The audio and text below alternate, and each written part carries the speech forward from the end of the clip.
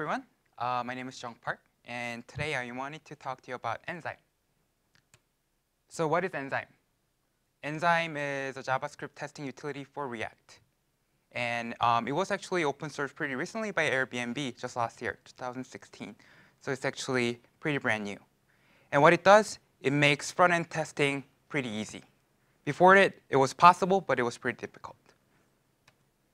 So why? Let's recap why we need to write test code.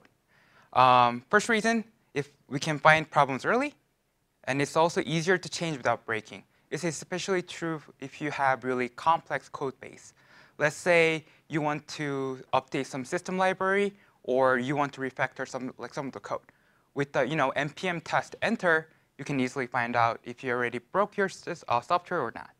So it's pretty handy. And it's also a documentation. Your test code can act as kind of a living documentation of your code.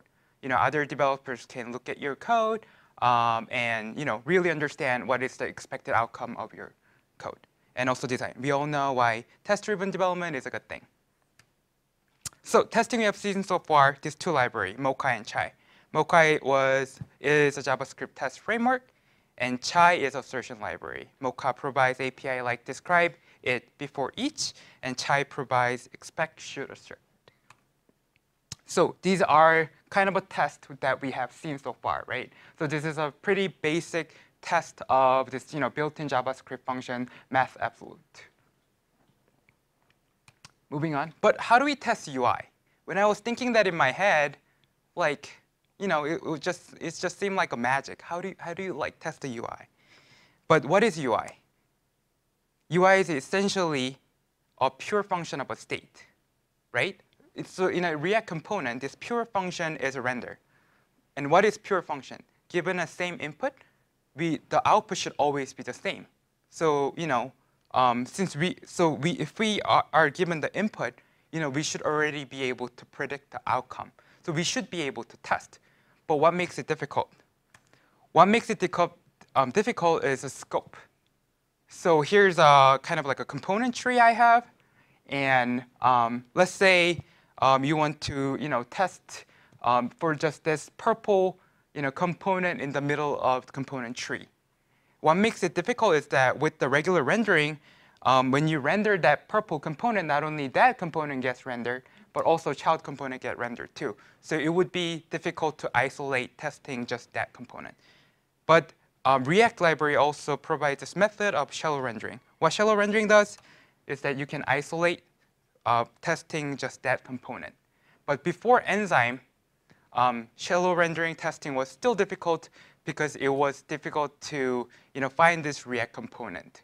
You would have to traverse from your root component, and then you do React component.props and find that component. So what Enzyme provides, this is where Enzyme comes in. It exports this method called shallow.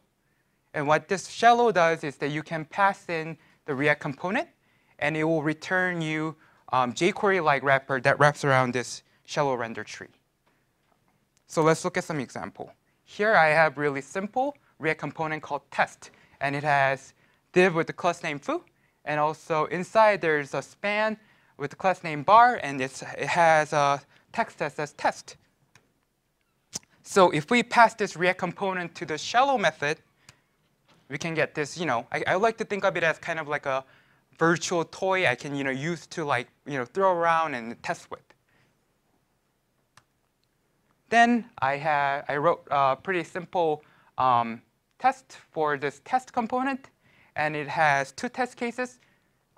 First test case says it includes one div with the class foo, and Enzyme also provides this API called find, and it has expect wrapper find div foo.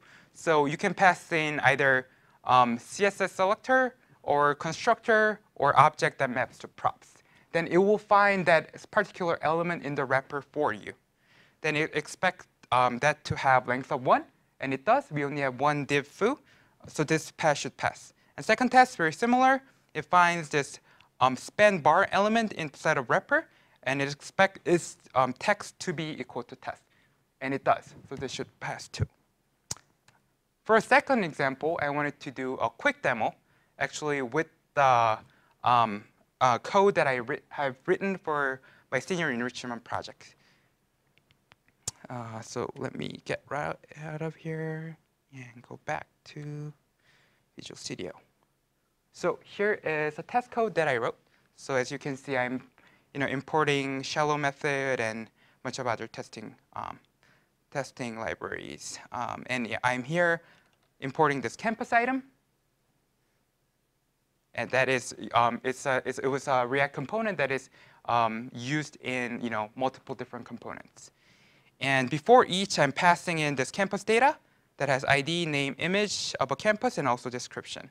And I'm creating this campus spy, which is what this library called sign-in provides. It let you check if the function was called or not.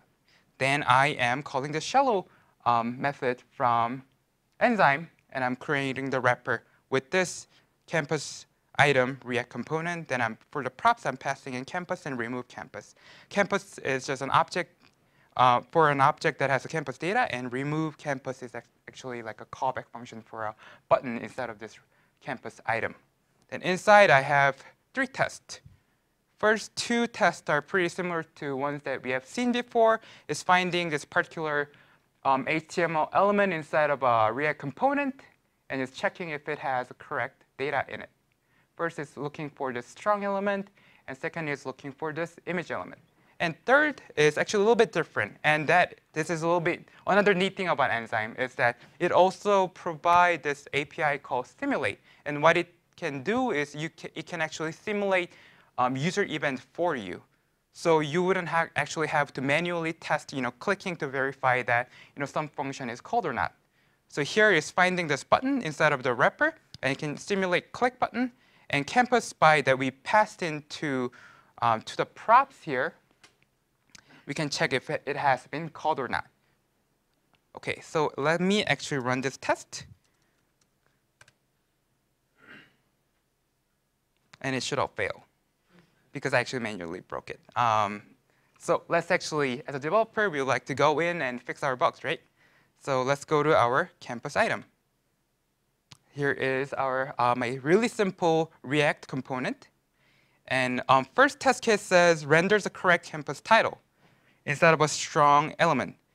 But it looks like instead of a name, I'm passing in description. That seems wrong. So let me fix that.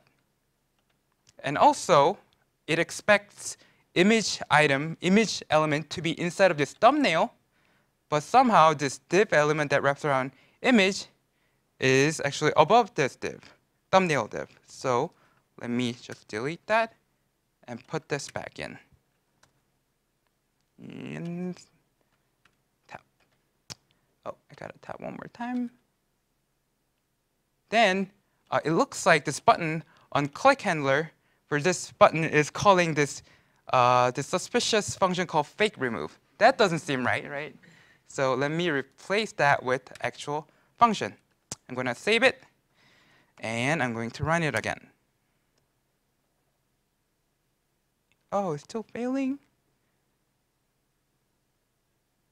Just start remove campus.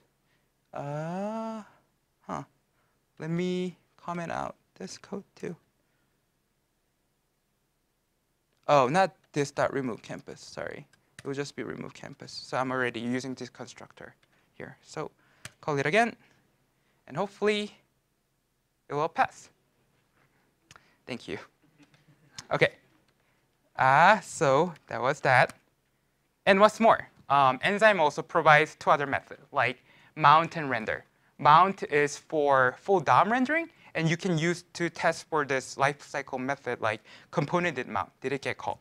And render, the render function actually is render React component to static HTML.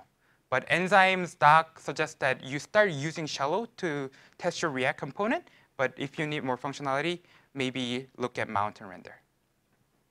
And here are resources. And that was it for me. Thank you.